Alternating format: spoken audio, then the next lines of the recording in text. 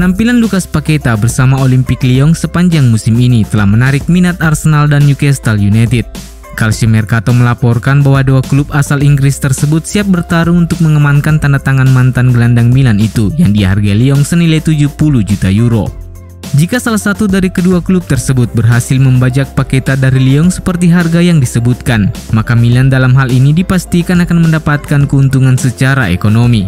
Karena mereka memiliki klausul penjualan senilai 15% yang dimasukkan dalam kontrak penjualan ketika mereka melepas gelandang asal Brasil itu ke Olympique Lyon pada musim panas 2020 lalu. Lini serang AC Milan diperkirakan akan mengalami perombakan yang cukup besar musim depan, karena manajemen rossoneri sudah jelas melihat bahwa area yang satu ini menjadi salah satu titik lemah mereka dalam beberapa minggu terakhir. Calcio Mercato melaporkan bahwa satu-satunya pemain dari keseluruhan grup di barisan penyerang AC Milan yang dipastikan akan bertahan adalah Olivier Giroud. Striker asal Prancis itu bergabung dengan Milan pada musim panas lalu dan memiliki kontrak hingga 2023. Ia sejauh ini telah mencetak 11 gol dari 31 pertandingan. Kondisi ini setidaknya memberikan sedikit gambaran bahwa ada banyak pemain di sektor lini serang rossoneri saat ini memiliki masa depan yang tidak pasti bersama klub. Salah satu contohnya adalah Zlatan Ibrahimovic. Pemain asal Swedia tersebut terus berurusan dengan masalah cedera. Ada banyak spekulasi yang beredar bahwa striker 40 tahun itu nampaknya sudah saatnya untuk pensiun. Dan oleh karena itu Milan perlu mendapatkan pemain lain untuk menggantikan perannya.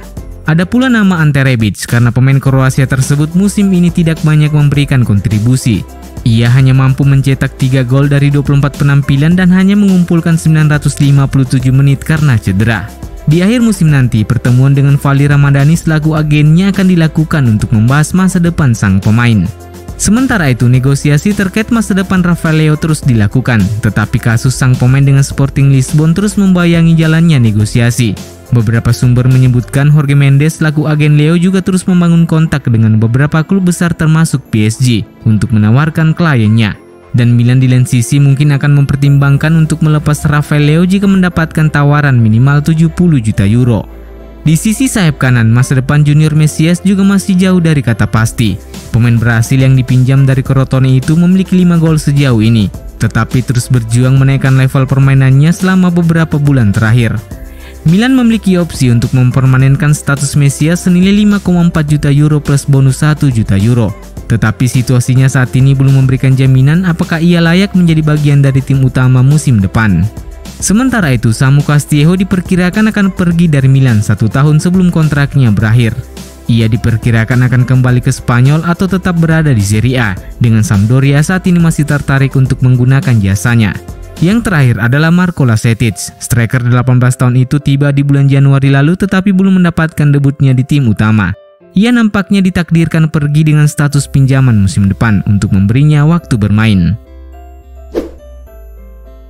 Setelah masa lalunya dengan Barcelona dan Manchester City, Adrian Bernabi kini merintis ulang jalannya sendiri di Parma untuk bisa membawanya kembali memperkuat klub besar.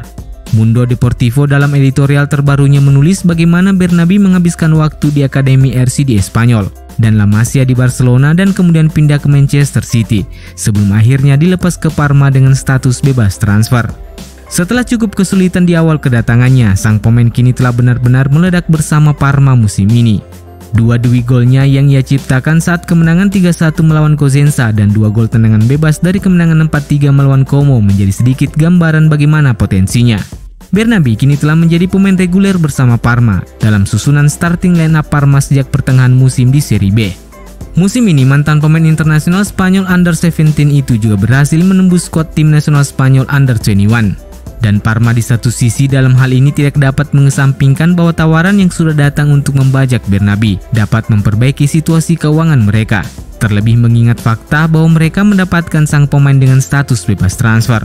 Sumber tersebut turut menulis bahwa Milan saat ini menjadi salah satu klub yang secara serius mencoba mengamankan tanda tangan Bernabi. Laporan tersebut mengklaim bahwa Milan sudah siap dengan tawaran senilai 10 juta euro untuk mengamankan jasa pemain 20 tahun tersebut. AC Milan secara luas diberitakan memiliki rencana untuk bisa mendapatkan seorang playmaker yang bisa memberikan jaminan bukan hanya sebagai pengatur serangan, tetapi juga dalam urusan mencetak gol. Dan nama Hamid Junior Traore menjadi salah satu bidikan mereka.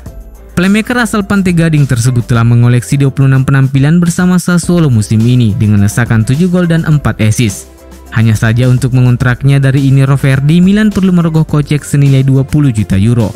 Laporan terbaru dari Sempre Milan mengungkapkan bahwa Sassuolo juga memiliki ketertarikan terhadap Lorenzo Colombo. Dan Milan diberitakan telah menolak proposal yang diajukan SPAL untuk memperbaharui kontrak peminjaman Colombo untuk musim berikutnya.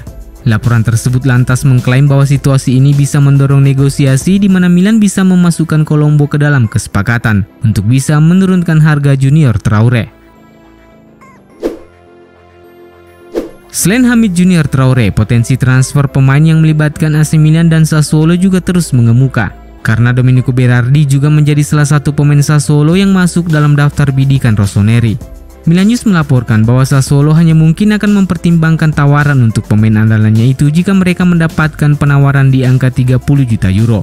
Mengingat sang pemain memiliki musim yang luar biasa sejauh ini setelah mencetak 14 gol dan 11 assist. AC Milan menjadi salah satu dari sederet klub yang mengincar tanda tangan Berardi, tetapi mereka diklaim tidak ingin mengeluarkan biaya senilai 30 juta euro untuk mengontrak pemain berusia 27 tahun. Oleh karena itu, Milan dilaporkan sedang mempersiapkan tawaran dengan memasukkan beberapa pemain dalam kesepakatan untuk menurunkan harga Berardi. Laporan itu menulis bahwa pemain yang sedang dievaluasi saat ini adalah Marco Brescianini yang saat ini dipinjamkan ke Monza, Lorenzo Colombo yang dipinjamkan ke SPAL, Daniel Maldini dan striker Primavera Marco Nasti. Sebuah kabar tentang AC Milan benar-benar meledak hari ini setelah klub berjuluk I Rossoneri itu dikabarkan sedikit lagi akan berganti kepemilikan. Berbagai sumber secara luas memberitakan bahwa pemilik Milan Elite Management selangkah lagi mencapai kesepakatan pengambil alihan AC Milan dengan Investcorp, salah satu manajer aset terbesar di Timur Tengah yang berbasis di Bahrain. Mengutip laporan Bloomberg dan sumber-sumber terpercaya lainnya, Investcorp tengah melakukan pembicaraan intensif dengan Elliott untuk mengambil alih AC Milan dengan kesepakatan senilai 1 miliar euro. Sumber lain seperti Reuters turut melaporkan bahwa meskipun Elliott dan Investcorp sejauh ini belum memberikan komentar secara resmi, namun sumber lain yang dekat dengan kesepakatan itu mengatakan bahwa kesepakatan di antara kedua perusahaan tersebut hampir selesai. Investcorp adalah manajer aset dengan lini bisnis termasuk ekuitas swasta, real estate, investasi pengambilan absolut, infrastruktur, manajemen kredit, dan modal strategis. Perusahaan tersebut telah berdiri hampir 40 tahun dan tersebar di 12 negara termasuk Amerika Serikat, Eropa, India, Cina, dan Singapura. Laporan dari Business Daily mengungkapkan bahwa total aset kelolaan mereka kini mencapai 42 miliar dolar. Presiden operasional Investcorp saat ini adalah Muhammad Mahfud Al-Ardi dari Oman. Mereka juga baru-baru ini membeli 2 gedung di Milan dan Roma, dan telah memperlebar investasi mereka di Italia termasuk Gucci, Dainese, dan Yves Saint Laurent.